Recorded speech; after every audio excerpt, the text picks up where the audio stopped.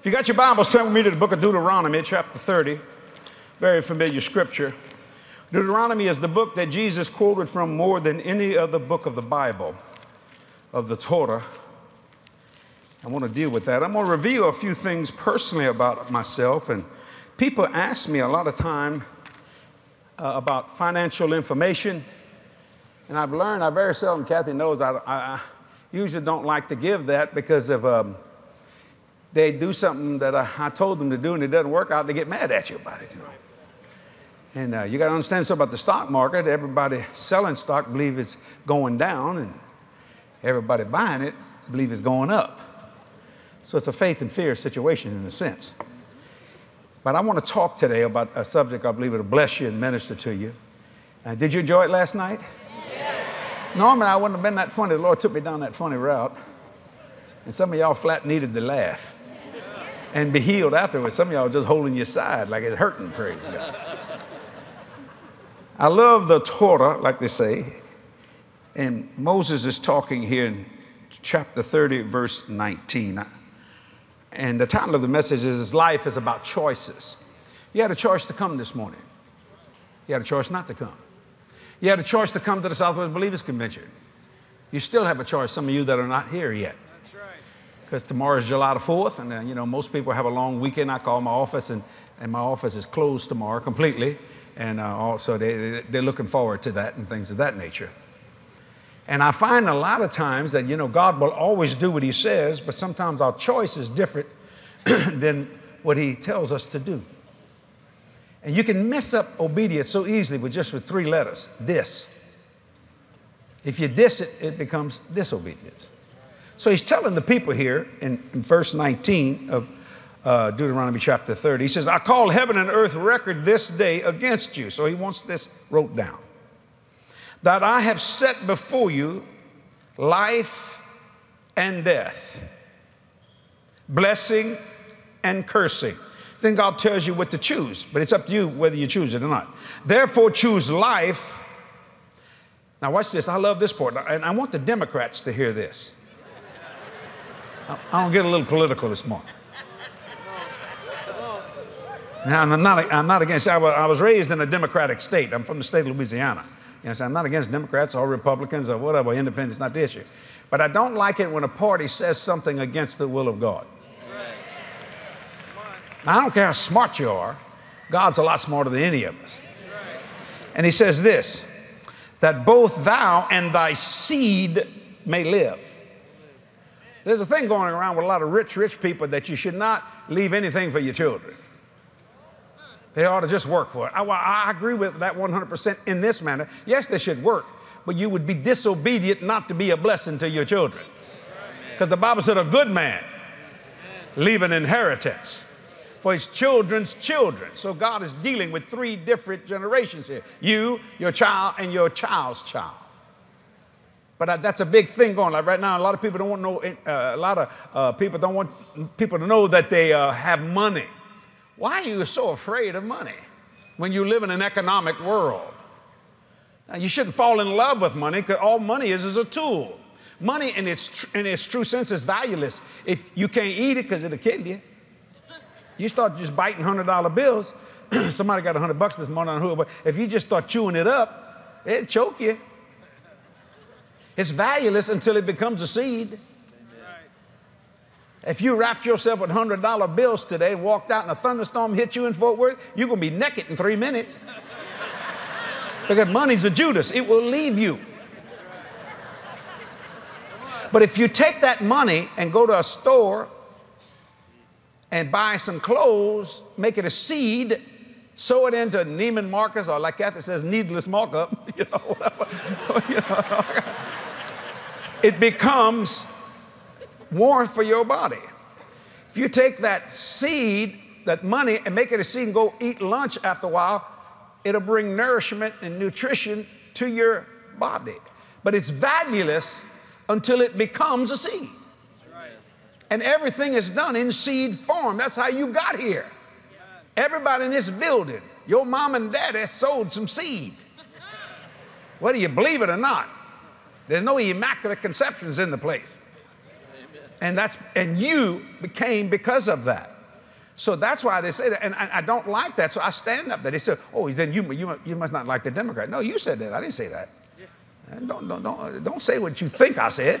Say what I said. I said, but I don't like that when they said you shouldn't leave nothing to your children. That's wrong. But you should teach them to work. Like I give Jody everything I possibly can. I give my granddaughter everything. But I teach her to work. We teach her to do things. She went the other day, and you know, because she's growing real fast. She's going in little spurts, you know.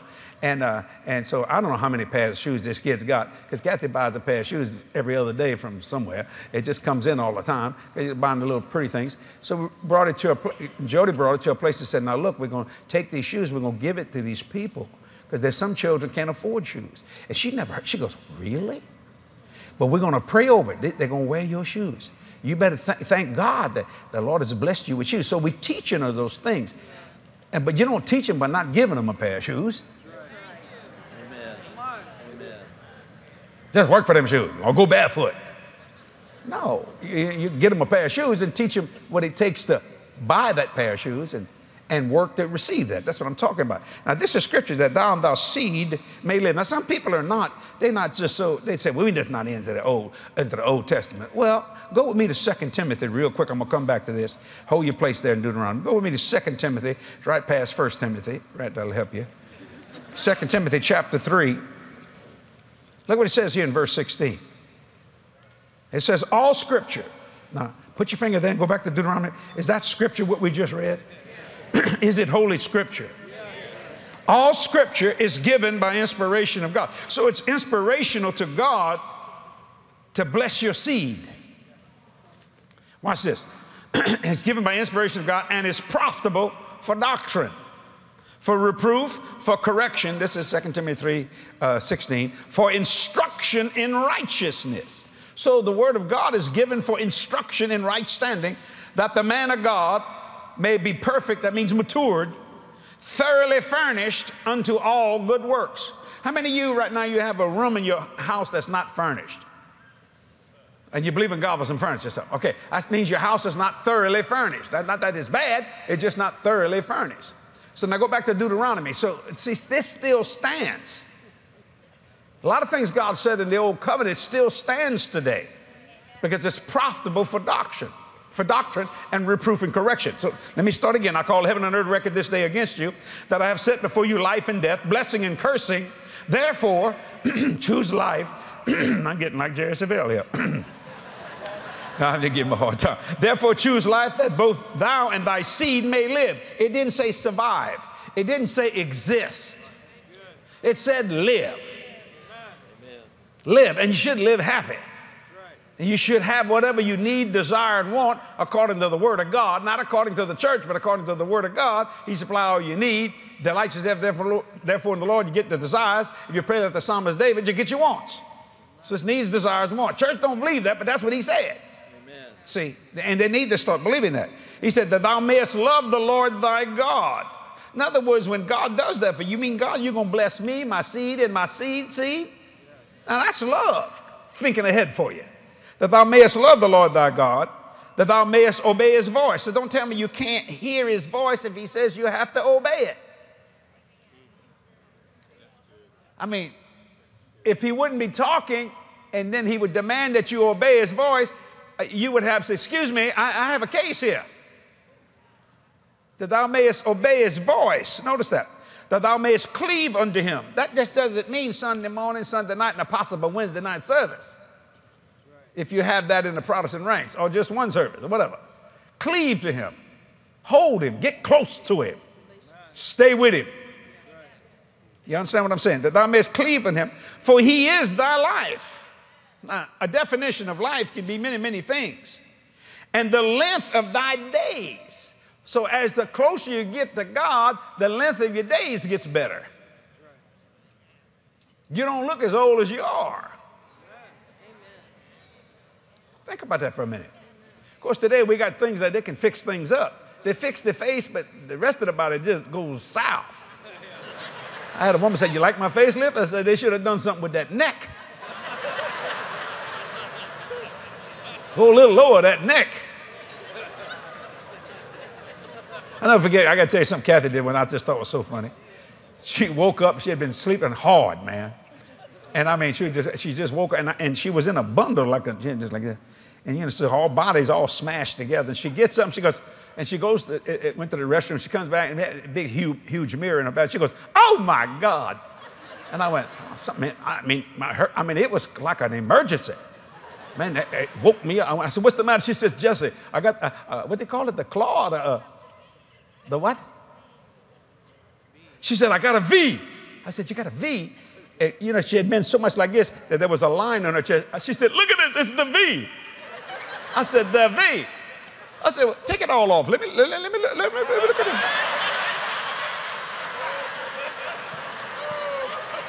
I felt it was an opportunity. Look at her. Shut up. I'm going to shut up right there. That's all I'm going. The V, whatever the V means, I have no idea. Let me start verse 20 again here, glory to God.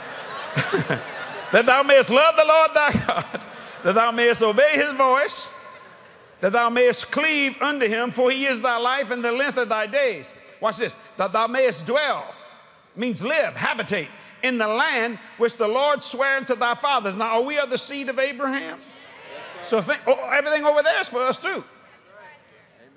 And I read it this way, that the Lord sware to thy father, to Abraham, Isaac, Jacob, Joseph, Jesus, and Jesse.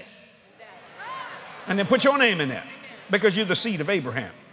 This passage is dealing about choices. What are you willing to choose? Write this down. A choice always turns a debate into a decision. Once a choice is made, the next move should be action and reaction. Once you make your mind up or you make a choice, whether it's good or bad, then the next thing that's going to come is action to that choice or reaction to that choice.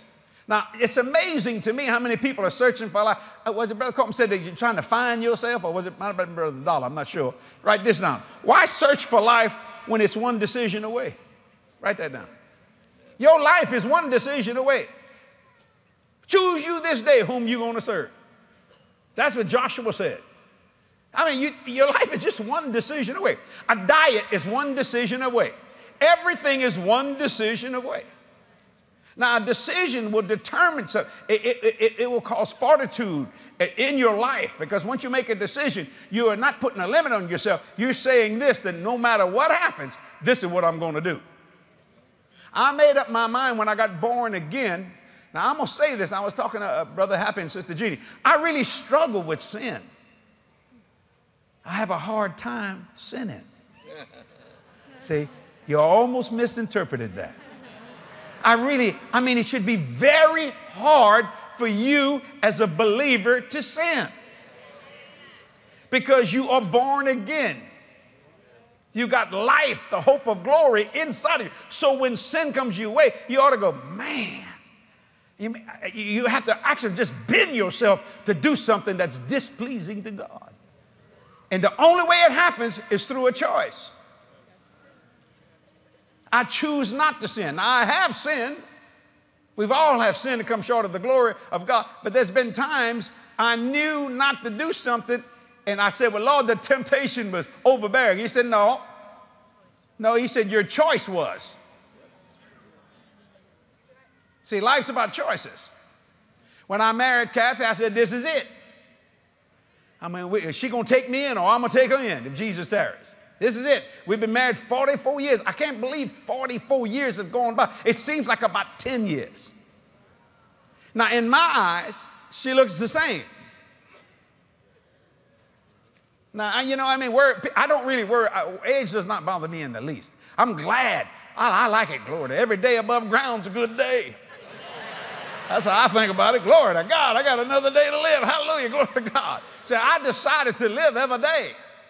When's the last time you saw me sad, sick, depressed, despondent, discouraged, broke? And never will. Why? Because I choose not to be. I can be that, but I choose not to be. I'm doing a major inspection on an aircraft right now, and I got a really rough call. I'm changing the gear.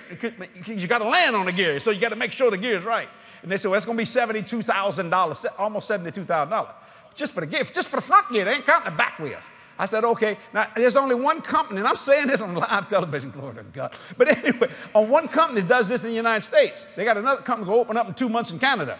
So there's no competition. So they just sent us a letter and said, we're going to charge you $148,000. You don't like it, take the gear off. But then you can't fly.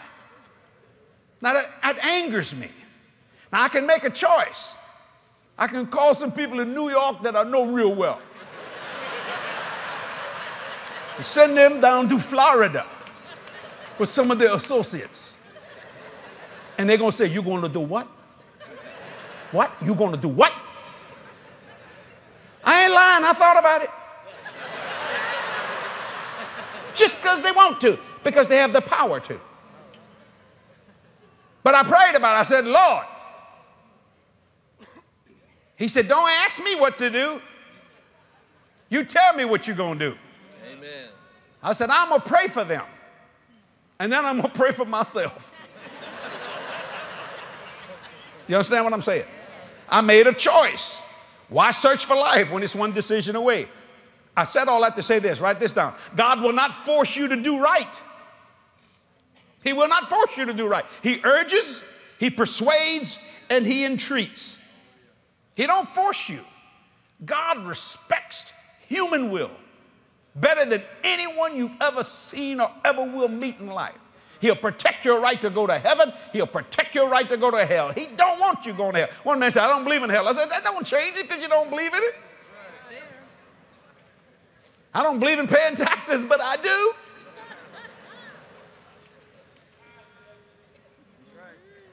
And most people pay taxes because they have to. Think about it. The government will send you a letter. If you want to send it in, it's okay. And if you don't want to, it's all right. The United States would be broke. Why? Because you work for that money. And you feel you deserve it. And you do. But you're also riding on roads that need to be fixed. See? So God will not force you to do right. He didn't force me to do right with that decision I had to make. So I called my finance director and said, cut him a check. Did I want to do that? No, I didn't want to do that. But I did have a choice. He urged me to walk the life plan. He persuaded me, he entreated me. You see, without God, life is a shadow, a blank, a void. Acts chapter 17, verse 28 says, in him we live and move and have our being. So without God, life is a shadow. Before I knew the Lord Jesus, I was not a person, I was a shadow. You know what I'm saying? Whatever came my way. And I used to hear people say, well, whatever comes your way. They say, bad things happen to people. Bad things happen to good people. No, I actually reversed that in my thinking. Good people happen to bad things. Because sometimes we live in a bad world. But we got to make a choice whether to accept that or not accept that. Just that simple.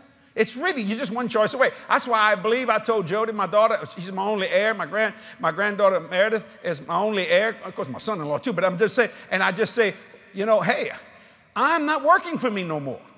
So when I hear people, I name Warren Buffett and all the people, and they can do what they want. That's a choice.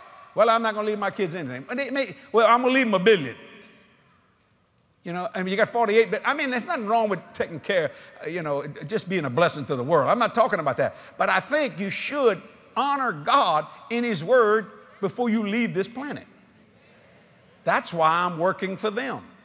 I'm really not working for me and Kathy at all. We quit working for that long time ago. I mean that pridefully. It's just simply the truth. I made choices. And the Lord began to say, I'm going to bring you into areas where you can make a choice. And if you'll listen to my voice, I will bless you. He said, because Jesse, the wealth of the sinner is not in the church. It's outside the church. Amen. Write that down, for God's sake. See, everybody's looking for wealth in the church. No, it's not in the church. It's outside the church. It should be in the church, but it's outside.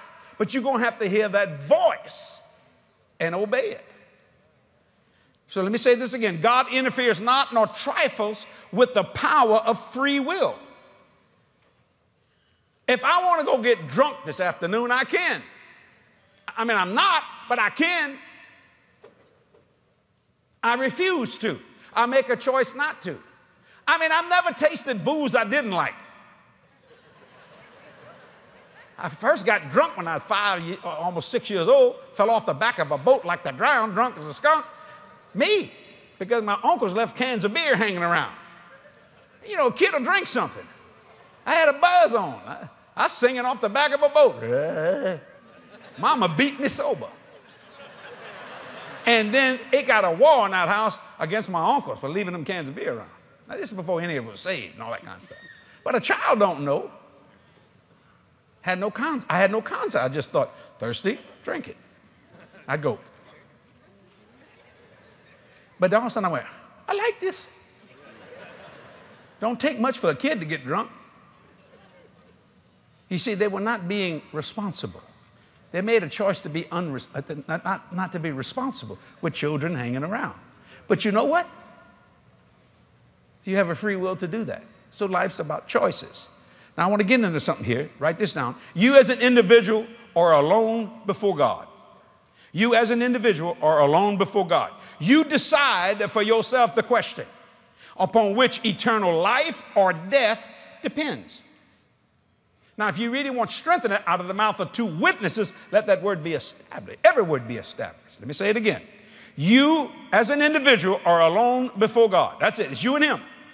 You decide for yourself the question upon which eternal life or death depends. I'm always getting questions, you know, because I have a question and answer period on my program, if you've seen, it's called Ask Jesse. And I get some pretty good questions that really gets my mind to thinking. Well, what do you think about cremation? Do you think it's a sin?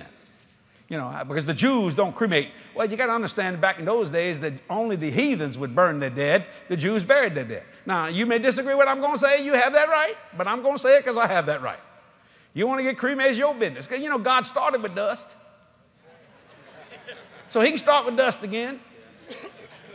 Because I've been to Hawaii, I don't know how many times, and I know that those bodies in Arizona are completely dissolved. After being in salt water for all them years, how many men that were buried at sea that there's nothing left, but when God gonna call, bone, something gonna happen. You see, so I'm not concerned how God can fix a body. So I leave that decision with you. You want to be buried, fine. You want to be buried, if you want to be, that's your business. Now, some people disagree with that. You have that right. But I have a right to say that. So, well, Brother Jesse, what are you going to do? Well, I hadn't thought about dying yet. Don't push the maybe, baby. I don't think about that. Have I prepared for it? Man, I got a nice place. Brother Green, I got a nice place I'm going to be buried. Kathy don't like it. She said, sell it. I said, okay, we'll sell it. It's called a couch. That's what it's called, a couch. You can bury 12 people in there. My pastor here, Nate's with us. He asked me one time, I thought it was so nice. He said, does you have a tomb and stuff like that? I said, yeah. He said, because I like to be buried with you. You know, Jesus Terry. I said, well, that means now you can't. But Kat said, I ain't doing that. I'm going to build you a structure. I thought, what's she going to do? Stand out there and sell my CDs after I'm gone?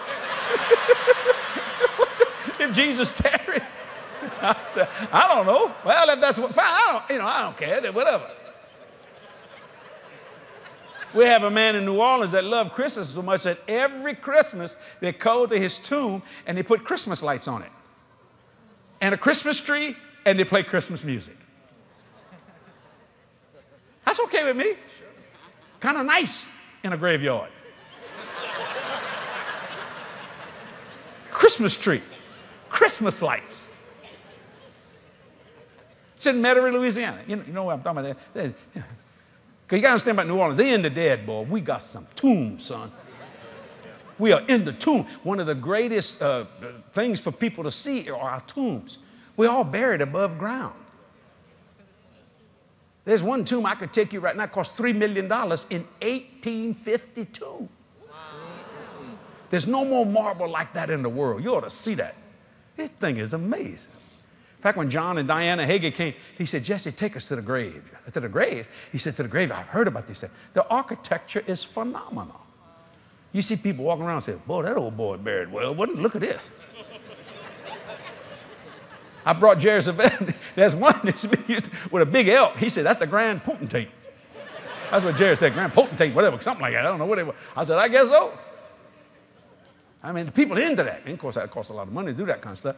And it's amazing to watch it. But if that's what they want to do, that's fine. To me, that's almost like a waste. But hey, Kathy says, I ain't burn. If you die before me, I ain't burning you. I want to go to a place where I can just remember you.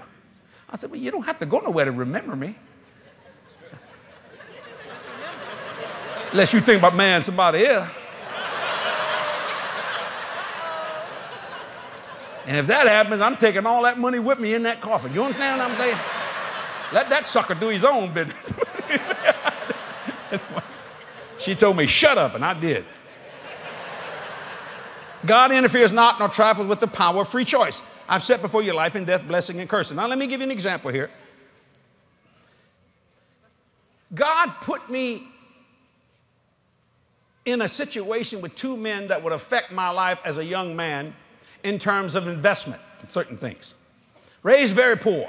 Was not embarrassed that, still not embarrassed about it. Mom and Dad did the best they could. I'm trailer trash. Raised up in trailers, moving all the time. Couldn't afford anything else but a trailer as far as my mom and dad was concerned. Okay, now watch this. When, being the city of New Orleans, it's a very cultural city. And the food is phenomenal and all that kind of stuff. People come down there. It's called the Big Easy, partying. Well, I met a man named Mr. Sutton. Me and Kathy did. Now, we would walk down Canal Street in New Orleans like walking into another century. You go down, St. Charles Street, every house is a mansion. It's called block mansions. The only city left in the United States of America that still has block mansions. That used to be like that in New York, but they tore them down because the real estate got so expensive, they put skyscrapers. You had the Vanderbilts, you had the Rockefellers, and, all that kind of stuff way back then. Fifth Avenue, beautiful homes. They moved out further on the Hudson, I believe that's how it was. Now watch this. So it's very cultural. We were walking around, and I met, he's passed away, this man, a Jewish man. Very nice man. He looked at me, we were looking, he says, let me show you some pretty things. Now, I never seen nothing pretty in my life, I always ate in the kitchen. My mother's curtains were plastic. Anybody ever had plastic curtains? Hold your hand if you had plastic curtains. Yeah. Bunch of poor people. Yeah, we didn't have no cloth. There's a plastic curtains. You understand? How many of y'all would get a couch you never could sit on it because they covered it with plastic? Boy, you just rear end would just stick to the thing. They're just terrible. But they didn't want it to wear out. Covered with plastic. So what is it? And he began to show us lace and beautiful things. A tablecloth. He said, you have a table? Yeah, you ought to get this. At first I thought he's trying to sell me. But then I realized something, that he was teaching me some things. He began to teach me about pretty things. And all kinds of different things. And me and Kathy began to develop a taste for that. We didn't realize how expensive it was. And the work that it takes to do intricate lace. And how they would iron the tablecloths. And he was talking back. Now this man was 80 years old. I was, Kathy, 27, 28, something like that. I began collecting. See, I began to collect stuff.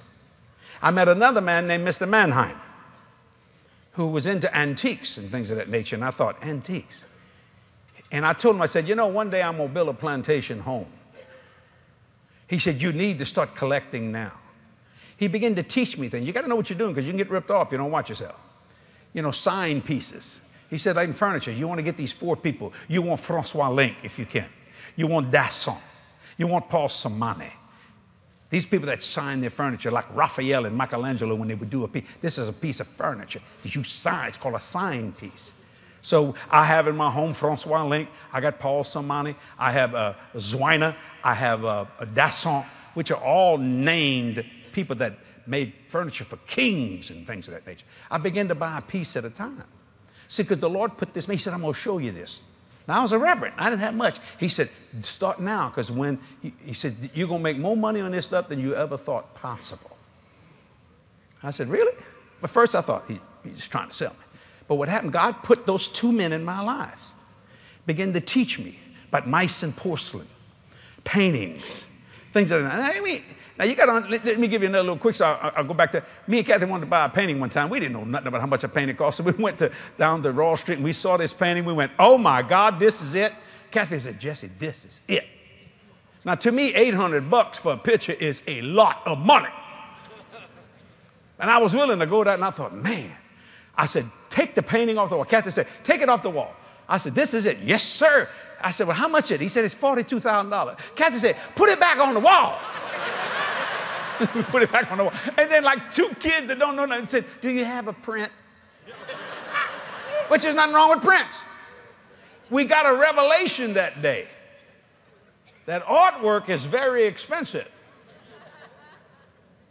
And I remember saying, one day I'm going to have me some paintings like that. And then God put, this Mr. Mannheim was great, he's now gone too, and Mr. Such teaching us all these things for a reason. And I got to thinking, I remember every time, I've never seen anybody ever have a couch for 20 years and sell it and make money. You see them throw it away, but not my stuff. Mine's going up right now, even as I am here. So I began to buy pieces. The Lord began to bless me. I had a choice to say yes or no. So I prayed him. I said, Lord, are you putting these people in my life? He said, yes. He said, I'm going to show you beautiful things. And what's that scripture said, your house is filled with beautiful and precious things? You probably have that on your refrigerator, one of them little magnets or something like that. I watched this so you can understand this. It was an act of love on God's part from a boy raised up in trailers. Kathy, too, raised up in trailers. Just, you know, all this kind of stuff. We were just, you know, but we love our family. I began to collect, never thinking. And actually, I forgot. I said, I guess I'm not going to build that house. I used to tell Jerry and Karen, they said, when are you going to build that house? I said, one of these days. I didn't realize how much stuff I was collecting. I collected paintings. I got mice and I got all kind of stuff. I love chandeliers and all kinds of different things. Well, God began to bless me in my books, book royalties. I began to make quite a bit of money on my book royalties. So I began to buy things, and God would direct me. Let me just give you an example. I remember when I paid $17,000 for a piece of furniture, watch me, about this big, this one, and about that tall, about this big, inlaid, doré bronze on it, which means it's gold on top of the bronze. I loved it so much. I thought, $17,000, but I had some book royalties. Now, are you going to put it in the bank and make 1%, 2%? What I said, and Mr. Mannheim said, buy that. He said, you're going to be surprised what that's going to do in 10 years. So I did first, you know, and all of a sudden, it's a signed piece. I got a phone call 2 years ago on that piece. Watch this, from an antique dealer. So, you know, he's going to give you, he going to cut it as cheap. He said, I'll give you $189,000 for it. Wow. Kathy said, sell it. I said, no. More than that later. No, because you see, Meredith, my granddaughter, she gets to be my age, ain't no telling what they'll pay for that. Decisions, see. Now I want you to listen to me. Stop there for a minute and read this. God was doing this out of love. I didn't know. I just thought it was pretty at first. But God had an agenda to take the wealth of the sinner and place it in my hand. And it was done by love. His love is always the dominant power in all activity and enterprise. Write that down. His love is always the dominant power in all activity and enterprise. Well, I began to collect and collect. And when we would come over, I'd come over with Brother Copeland, we'd do an international believers convention in England or France or wherever we were, or South Africa, I was looking.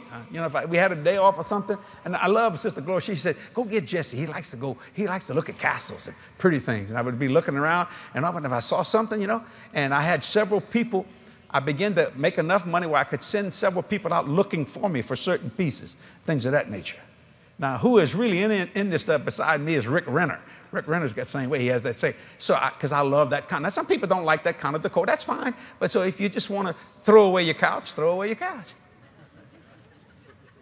Kathy, in her study, has a couch and 2 chairs that was actually built in 1860. The fabric is made out of horsehair. This thing is worth a fortune. Do we sit on it? Yeah, we sit on it. Not long, but we sit on it. We like those things. It's worth, oh, Lord. Well, I'm going to tell you that toward the end. Normally, I wouldn't reveal that, but I'm going to just say this. See, and the Lord, I would pray, Lord, should I do this? He said, do this, do that, do this. Now, you remember, he's got 2 Jewish men teaching me things. You see? And I began to learn some things. And of course, and then I began to buy paintings. Now, a $42,000 painting, that's a cheap painting today. I don't mean that pridefully, please. But I'm just saying, oh, Lord. So I walk into a place, I see two chandeliers. One's 1,100 pounds and one is 700 pounds. Belonged to Louis the 16th, King Louis. One's a Louis the 16th, the other one is a Louis the 15th.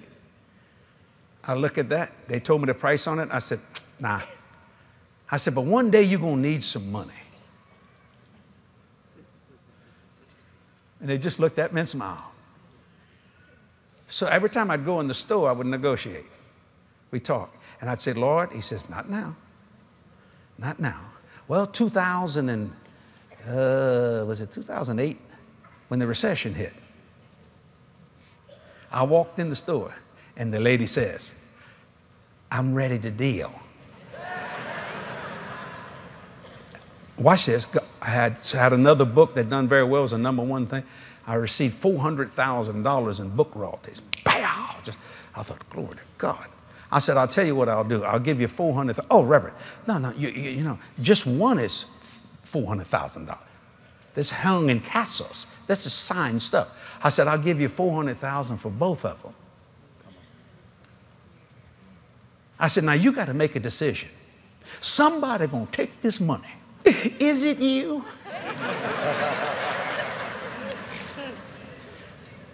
She said, well, how are you gonna pay this? Right now with a check, cash. For both of them. Oh, they went back. Yeah, they said, that's about what we paid for it. Yeah. I mean, if you tell me no, I'm not mad. This is business. You do what you got to do. See, life's about choices.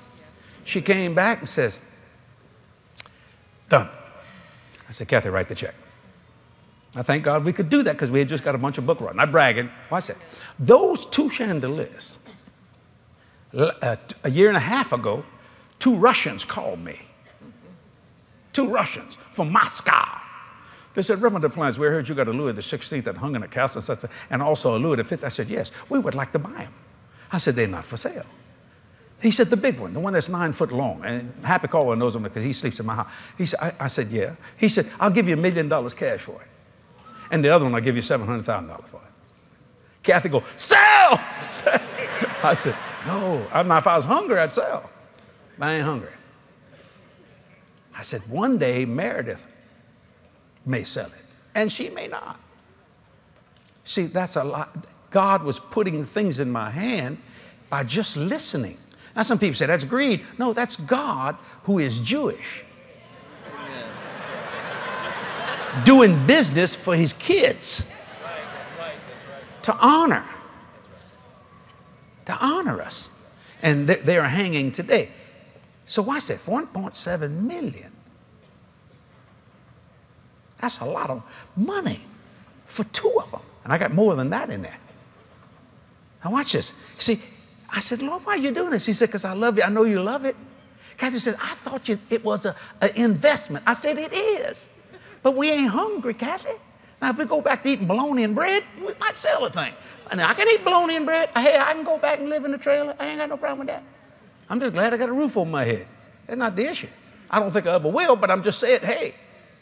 But you know what? It was God. See, life, he said, didn't I tell you in 2 Timothy 3:17? Profitable.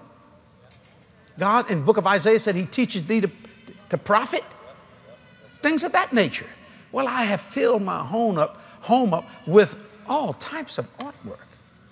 Now, this was done over about a 27, 28 year period.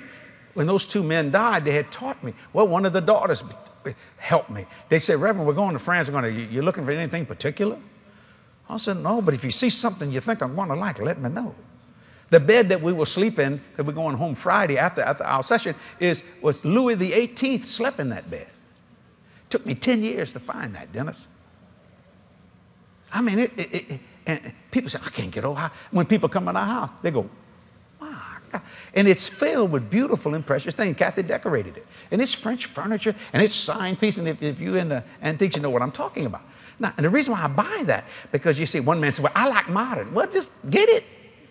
And I promise you, as soon as they put it in your house, you done lost 50 to 80% of it. But it's still a good investment, any furniture, because most people, you keep your furniture at least, especially a bed, 15, 20 years. So, I paid a bunch of money for it. Yeah, but if you, put it out over 20 years, that's a pretty good investment. But I want mine to grow, because I serve a God that said that the wealth of the sinner is laid up for the just. See, life is about choices. I had to make that choice to do that. See, your future results always follows from present action. Write that down. Your future result follows from what you're doing today by present action. I didn't realize how much stuff we had collected. I have beautiful silver, sterling silver. I have a teapot that was made in 1700, and it's gorgeous. Not bragging, or please don't think it like it. It's God bringing me to these things to bless us.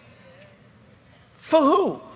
For me, for my child, and for my grandchild.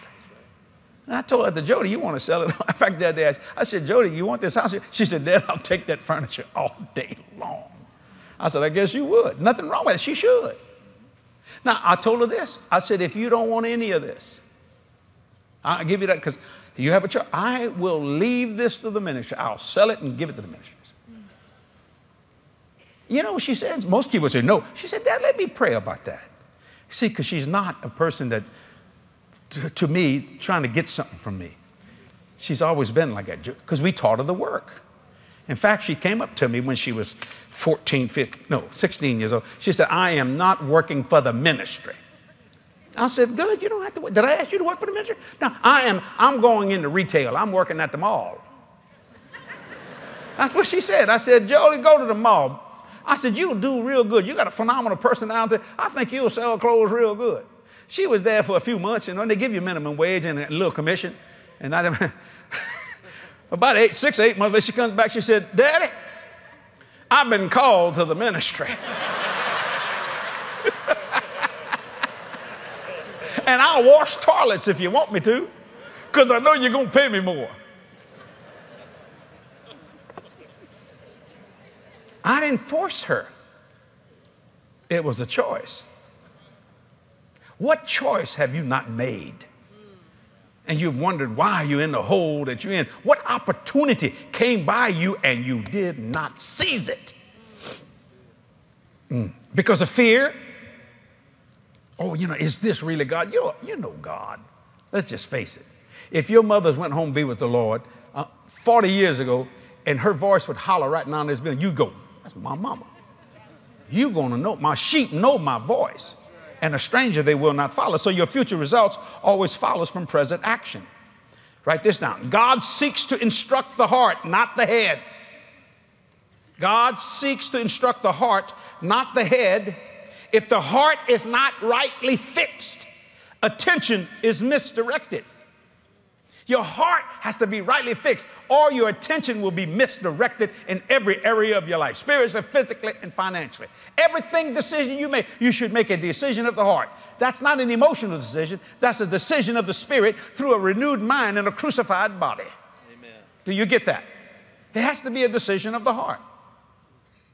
And God will open doors that no man can shut, and He's going to close doors that no man can open. And He'll lead you and guide you in things that you never thought you would ever be able to do. Amen. Amen. Simply because He is moved by love to do it. Amen. That's all He wants to do is bless His kids. Like I preached last night. He has a hard time saying no. He wants to bless His children. But sometimes the children don't want to be blessed, because they've heard some man's commentary that they shouldn't be. And maybe somebody got greedy, but that doesn't mean you're going to be greedy. Are you understanding what I'm saying? So when you understand that God seeks to instruct the heart, not the head, so we don't need a heart bypass and need a head bypass. If the heart is not rightly fixed, attention is misdirected. Now, what happens when misdirection comes? What happens to you when you're in misdirection? It produces instability. It produces feebleness and a falling away. The reason why people backslide because they got misdirected. And then the next thing is instability. The next thing is feebleness, and the next thing is a falling away. Well, today, oh man, I don't want to say that, but the Lord told me that in the room. Say it. Today, all that furnishings and stuff is worth about $30 million. That just makes me feel so good. 28 years ago, ain't no way. Oh, that's not counting the house. Kathy said, you ain't going to sell it? I hope not. I hope my granddaughter lives in that. Because it's going to always be in style. Now, let me show you where I made a wrong choice. I did a book that just blew the socks off financially for us. It was our biggest book in terms of royalties, went all over the world. And a man called me and said, Reverend, I want you to come see this. So I went and I looked at it. And I had the Lord do this. I love this piece. It was a big China piece, China cabinet, but big. God, it was beautiful. It was made for the king of Egypt. It's in perfect condition. The man wants to sell it, he's in trouble. I said, he's in trouble? Yeah. He said, he needs money and he needs it today. I said, how much money he wants for it? He said, $1.2 million. $1.2 million. Guess what I had in royalties? $1.2 million. I thought, man. He said, this is not going to come by again for a long, long time. I said, I got to ask Kathy.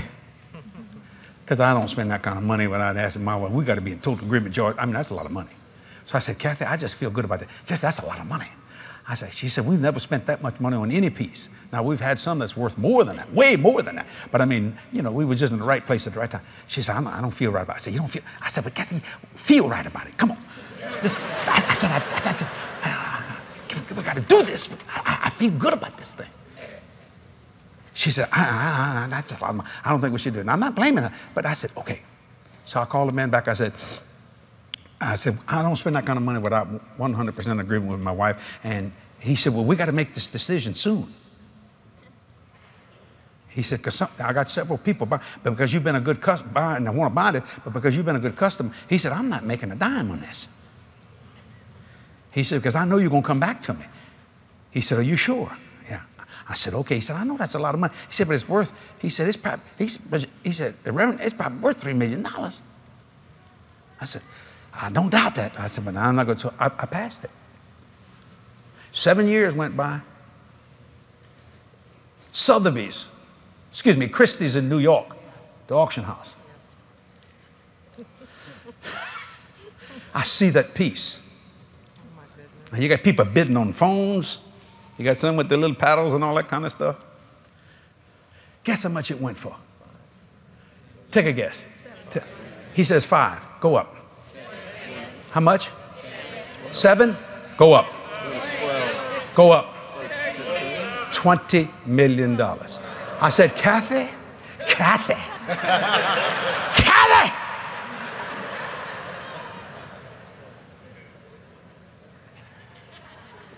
Choice. Guys from Russia bought it. Russia buying a lot of stuff. Some multi-billionaire. 20 million. And I think about that. I had that thing for 1.2. She looked at me in the face. She said, you wouldn't sell it. I said, no, I wouldn't sell it. But I'd hug it a lot.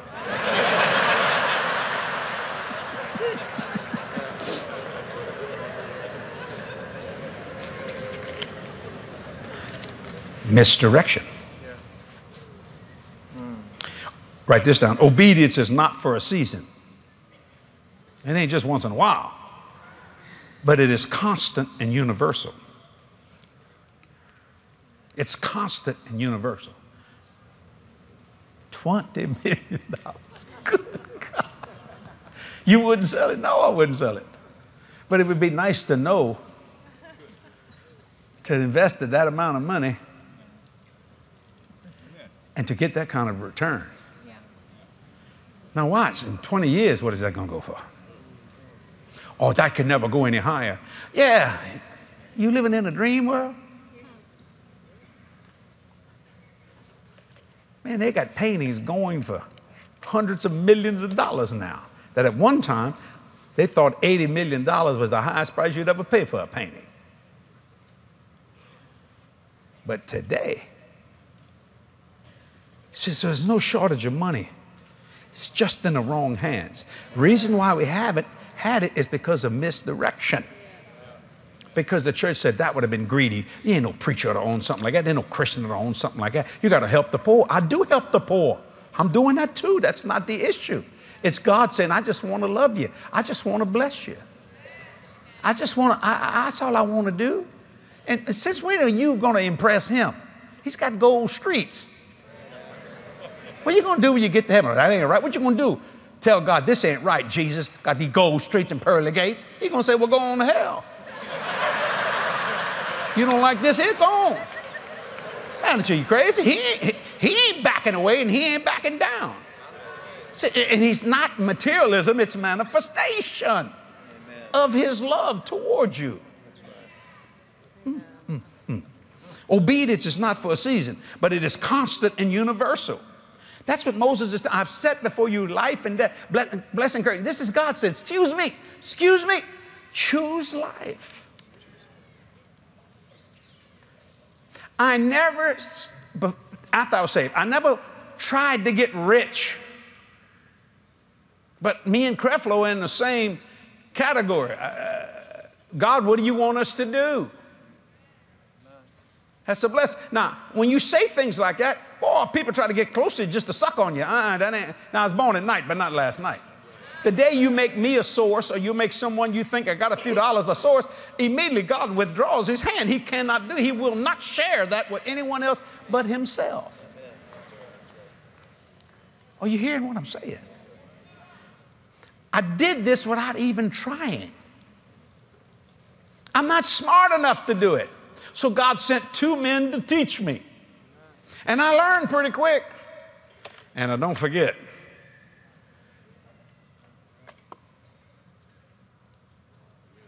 My God. Life's about choices. Now, I went on the financial side, but it's the other thing. How about the choices to become a real spiritual individual?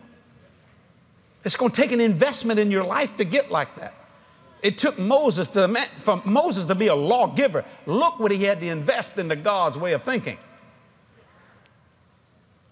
Look what Abraham had to invest to become the father of faith. It was all an investment. These were the spiritual decisions. And he said, then I will make of you a great nation. He told him to leave his family and didn't tell him where he was going. Leave your family, get out of that place and start walking the desert, and I'll tell you when you get there. That was a great investment spiritually in Abraham's thinking to do that. A man asked me the other day, well, how come you've never struggled? How come you never charged churches expenses? There's nothing wrong with giving somebody expenses. Don't misunderstand me. I'm not against that. I said, I'll tell you why. I said, because see, I can go anywhere I want to go because it's not determined about how much money they're going to give me. But I'm going to tell you something, because of the anointing of increase on me, people get around me get blessed. I ain't asking for nothing. Please don't think that just trying to kid you here to get you. No, it's just on me. It ain't my fault. And I had a guy on Channel 8 one time say, oh, you just rich. He's mad. I said, well, it ain't my fault. He didn't know how to handle it. What? I said, it ain't my fault. I said, Deuteronomy 8:18, thou shalt remember the Lord thy God, for it is he that giveth thee power to get wealth. It ain't my fault. What are you mad at me for? Talk to him. Oh, you can't talk to him. You dead. I make no excuse for the blessing of God in my life, whether it's spiritual, physical, or financial. Because, see, my life is made up of what I choose. I got saved by my choice. I could have rejected Jesus. Still can. Some people say you can't. Yeah, you can. He don't make you a slave. But why would you want to? People say, why are you so happy? Because I struggle with sin. I have a hard time sinning. Only time I sin is when I get very angry and lose that temper. Then I say something I shouldn't have said. Sometimes I'll say something, Kathy goes, oh, Jesse. Just rebukes me, man. And I've had the Lord say, that temper's coming up, put it down. I would like for him to do it. Just erase it. That's not his decision. That's my will. I got to make that decision. They say, no, I will not be angry. No. So, you know, the Bible says, flee impending evil. We have been forewarned about death. People sweating death. We have been forewarned about death. Flee impending evil and hide in Christ. Just go hide in Christ. Christ in you, the hope of glory. Just hide there. Glory to God. You ever seen that commercial? How much money you have in your retirement when you may run out? You see them people walking around with that paper and they stretch it like this. You seen that? And you're going to need more and this and that, all that kind of stuff. You as a total believer don't really have to worry about that. That doesn't mean you don't do things to help yourself in later life. But what I'm saying is, my God, God's on your side. Where's God in this? And you know why I don't charge? Let me go back to that statement. I said, why I didn't charge someone? Because I call it the David principle. I adopted it personally in my life. David says, I want a piece of ground. I want to build something for God. Look what the guy says. Now, every preacher's looking for this kind of guy. He said, man, I'm going to give it to you. I'm going to give you the property. That's got to be God. Ain't nobody just giving away property. Right? True. And David says, no. I love this statement. I will not offer God something that doesn't cost me something. I had a wonderful compliment by the ICFM convention. They asked me to preach the convention in Australia. They said, Brother Jesse, you have the easiest speaker, international speaker we've ever had. I didn't charge him a dime. I didn't tell him what it was costing. It cost a lot of money to fly a jet to Australia and back. I mean, you're talking about, never did say a word. Because I say this, if this meeting doesn't cost me something, then it's not valuable to me. Amen. And they blessed me. Don't misunderstand me. It was just a blessing. So I go wherever God tells me to go. It's so wonderful to have that freedom to do that. But that's done by a choice. So consequently, what has happened through the years is that I haven't had financial deficits. So when Satan tries to hit me like on this gear, and I had to pay double, so God's going to double me. I promise you, come July the 31st, when I close out the month of July at Jesse Duplantis Ministry, I'm going to be over and above. You see what I'm saying? I'm not bragging on that. It's about a choice. I choose to believe that. Or even a stronger way of saying, I choose to know that. So when I know that, I understand what God is saying here. So I said, Lord, what will thou have me to do? God, and let me say this and close here. When God put me with Kenneth Copeland, the Lord spoke something to me. He said, watch him. This is years ago. Watch him? Whoa, what? Just watch him. Adopt some of his principles. What principles? Didn't know Brother Copeland. But I began to notice things. I'm a man that I can be talking to 15 people and noticing everything around me. I mean that pridefully. I can have 8 tracks running in my mind, sometimes to a point that it causes me trouble. I got so many things going, you know what I'm saying? And Satan sometimes will use that to give you bad health, because you're just running not into nothing, not even thinking, you know what I mean? That kind of stuff. You know, like one time the Lord said, I asked God, I said, Lord, I've lost all my strength. I need you to touch me. What should I do? He said, sleep. I thought, sleep? I said, I could have thought of that. He said, why didn't you? All I had to do was go to sleep. Just lay yourself down and go to sleep. I slept 12 hours that day. I ain't never slept 12 hours since. I woke up feeling like a new man. All my body needed was rest. But Satan was pushing me. And you know how I found out? A word of knowledge from a 15-year-old boy who was enamored by me. Oh, but he said, I believe I got a word from the Lord. I said, well, tell me. Oh, he just sweat. I said, tell me, young man. And I love what he said. He went like, he did a King James on me. Thus saith the Lord thy God. Praise God. This is going to be a good one. This is a King James one. Glory to God. Thus saith the Lord thy God. Satan cannot defeat you. He gets in front of you, you run him over, saith the Lord. You beat his brains out, you run him down. I'm going, boy, come on, boy, this is good. So he didn't get in front of you, he started getting behind you and pushing you, saith the Lord. Pushing you, saying, why do you want to sleep? Why do you want to rest? Come on, there people down and going to hell. Go down, you don't need to sleep. Forget about that. Just keep going. I went, because if that was Jesse Duplantis, that's Jesse Duplantis. And then he's trembling. Was that right? I wanted to say, no, you missed it, you little fool. No, you missed it. No. Yes, he was right. I saw Creflo Dollar last night. He come in. He said, hey, man, I ain't got a chance to talk to you. How you doing, man? You looking good. He said, when are you going to slow down? I said, what? You going to tell me that? When are you going to slow down? And that's true. Because, see, your spirit can take much more than this body can. Now, I'm not in sickness, don't misunderstand. But I mean, you can push yourself to that point. And I close with this statement. When God tells you to do something, He's the author and finisher of your faith, right? That's right. Now, this is for the preachers. But He's under no responsibility to finish something He has not authored. Amen. Write that down. You better know God told you to do something. Because He's under no, I'm not saying He won't do it, but He's under no responsibility to do it.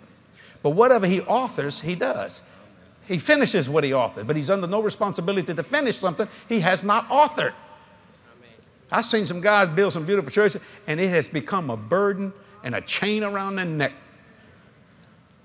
Because God didn't want them to do that. They just wanted to be the biggest boy on the block and have the biggest building. And nothing wrong with having the biggest building. I'm not knocking that. But what did God say? I know what the bank says.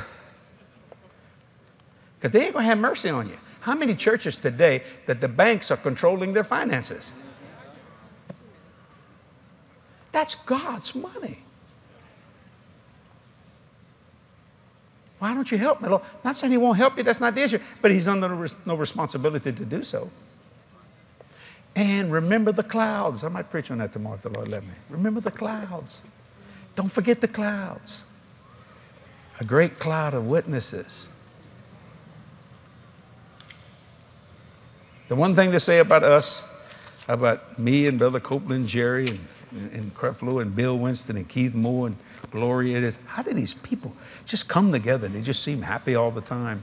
Well, we love each other. We don't get together a lot because all of us are busy ministering the Word of God somewhere. All have different forms and ways of doing things, which is good. We learn from each other. Didn't you enjoy that last night when Brother Copeland was talking to me? You witnessed an intimate session right there. And I was about ready to cut it off so I could preach. And the Lord said, no, let this flow. And He was flowing. And that's what we do when we get together. We just have just great sessions. You think there ain't no more left to talk about in the Word of God? And in 2 seconds, you know. And we start. We start to go out to eat dinner. Remember that place we used to do dinners with? Right there in Colorado, where we were all on that balcony out there. We all have one room, and then we'd get out there and we're trying to get to dinner, and we sit down too long at that table. That's it, son. We ain't going to, and we're so free with each other. What do you mean? We're going together. Like one time we came in, boy, we just finished the Believers Community, all tired. We had our motorcycle. Now me, I'm going to speak my mind. You will not misunderstand Jesse Duplantis. I'm going to tell you, if you say, you like my dress? I'm going to say, no. I'm not trying to be rude. I ain't going to lie to you. Well, what do you don't like about it? I don't know. I just don't like it. So anyway, we were all pretty tired. We'd been preaching like that. And so we all come out like that. And man, I mean, and Dennis and Vicky were there, and me and Kathy, and Happy and Jeannie, and Jerry and Carolyn, and of course, our brother and sister Copeland. And it was truly a blessing. Now, Gloria knows I'm going to speak my mind. Gloria's so sweet. So she goes, Jess. Hey, Jess. I said, yeah, what do you want to do? I said, well, y'all can do whatever y'all want to do. I'm going to bed. I'm going in that room right there, and I'm going to sleep. And we'll eat tomorrow. I ain't going nowhere. I ain't more slap out. I'm going to, she says, all of a sudden everybody says, us too, man, we just tired. Now, everybody would have jumped on their motorcycle and take off. You know, they wanted to do it. Not Jesse. I don't mean that privately. I'm going to bed. And they all wanted to go to bed, but nobody wanted to be a killjoy. You know what I'm saying? You should have seen we all went, let's go to bed. Glory to God. Everybody wanted to rest. Now, the next day, we were ready, buddy. Boy, you heard no, we shook up that hotel. All in motorcycle. And I had one that went, it was real quiet, see. And then when we drove out, this fly just loves me. He comes around, he's going to get killed in a few seconds. So I just speak. And how many times when I go to God, I say, God, this is it. This is what I can do. Unless you see something in me that I can do better.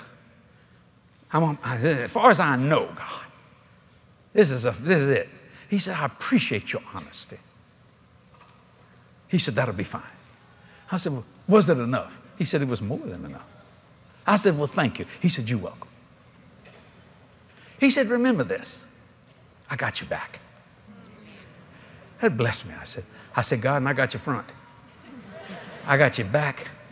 I got your sides. I will not make an excuse for your blessing on my life. I'll take the persecution in the heat of the world. I won't be guided by the world's frown or the world's smile. I'm going to be guided by your voice. I'm going to honor what you say. Now watch that when you say that, because you're going to have an opportunity not to honor it.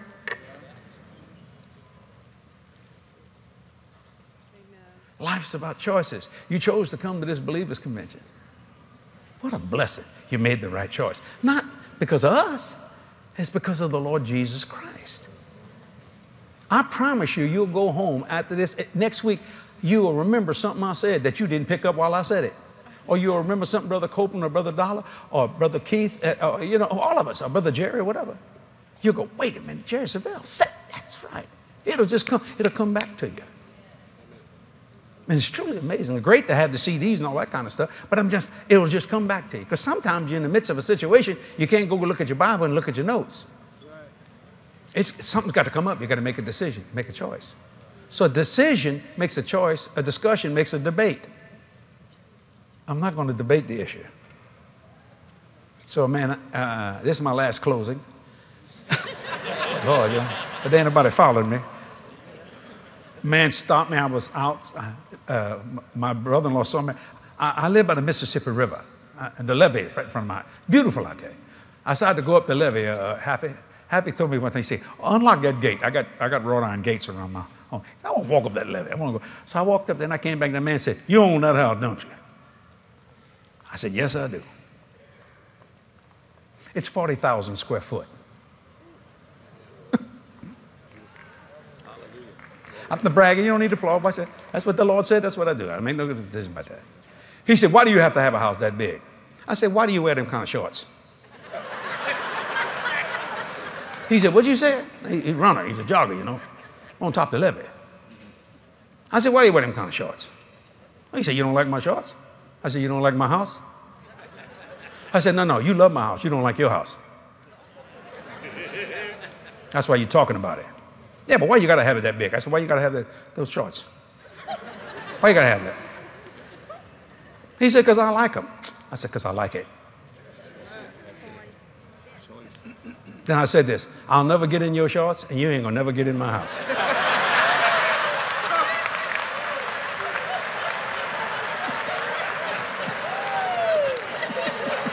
I walked down the levee. I felt pretty good about it. The Lord said, Jesse, they're good. Why do you have the house you have? Why do you drive the car you drive? I don't have a problem with that. Because that's what you think you need, right? I don't know what this man needs. I don't know what this lady needs. I have no cons. I don't know when I have no idea. Why'd you wear that blouse? Would you kill a zebra or something like that? That's a beautiful blouse. It's beautiful. I like it. I like it. I really do. Because you like it, right? You enjoyed it. You saw it. That impressed you. And you know what? The Lord said, well, she can have it. Now, what's wrong with that?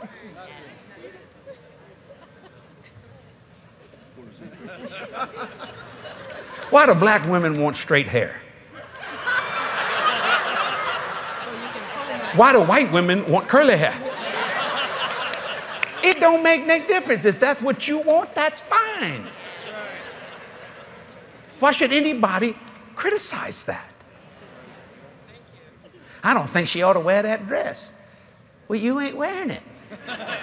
She wanted to wear it. One lady tried to cut my little girl when Jody was just a child, man, 7 years old. I think Jody's dress is just too short. I said, your pants are so tight I can strike a match on you. Well, you don't mess with my kid.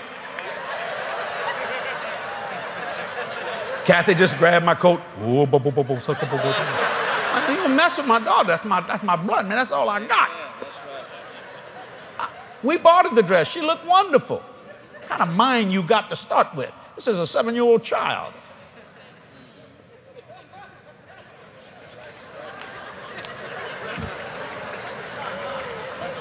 I really believe God has told a lot of people, don't mess with Jess.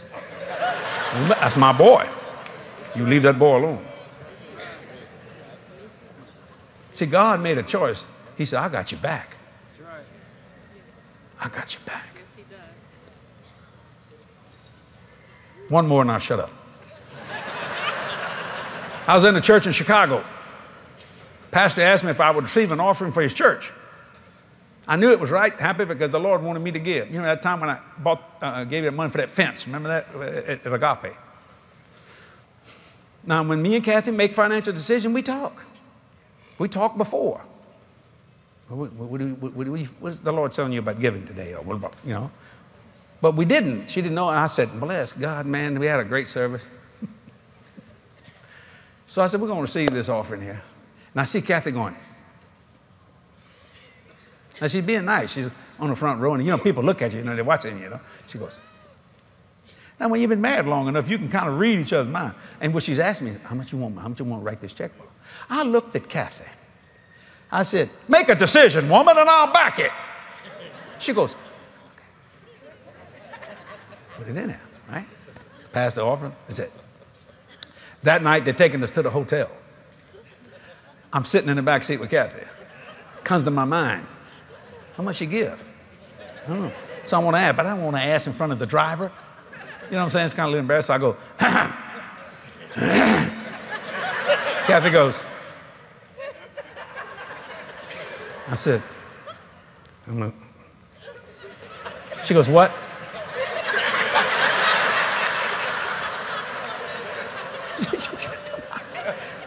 Read my mind, woman. Finally, I just said, how much did you give? She went, 25. I said, you gave $25? I can't believe. Did you give 25? She said, no. I gave 25,000. I went, Jesus. It shook me. Boom. The man said, something wrong, Brother Jack? No, ain't nothing wrong. And she leaned over to me. She said, and you said you'd back it.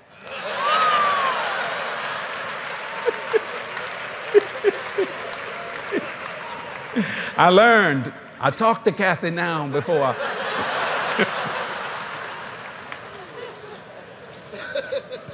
One time she did the same thing on me.